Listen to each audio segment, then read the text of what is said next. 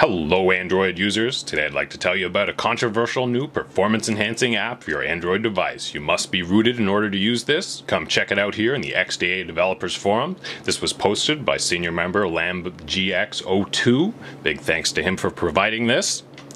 Now this is a little controversial. I'll show you how to install this. It recently just came out of alpha stage and is version 1.1. It may be a newer version when you're downloading it. Check it here to check it out. I'll show you how to download and install it first, and we'll talk about it a little more. So click the link, it'll go to your download folder. And it'll show up here and you can click it, or you can also navigate to it with it using a free file explorer program like the ES File Explorer, and you'll find it in the download folder. Or you can simply click it here and you'll start it up. Install. Open it up. And we'll need to give it super user permission. So we'll need to allow this, and then we'll want to enable it here.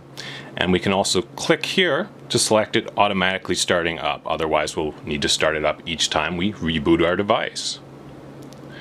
Now I've found this does have a small performance improvement. It's a little better on memory.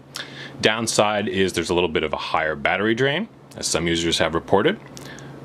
Now you can check it out here in the Google Play Store. You can get it in the XDA Developers Forum, but I would recommend getting it here to support our developers. And it'll keep you up to date. It'll download automatically for updates. So in a nutshell, our Android device requires random data. And it keeps taking this random data until it runs out, and we experience lag as it regenerates the random data. Now the theory is that this will help us load significantly faster applications that are cumbersome like YouTube, Facebook, Chrome, and it helps to switch from application to application a little quicker, they say, like for instance moving around like so. Does seem to be pretty spiffy, and this does seem to be the main improvement that I've noticed, although there is a slight performance improvement that you can measure using benchmarks.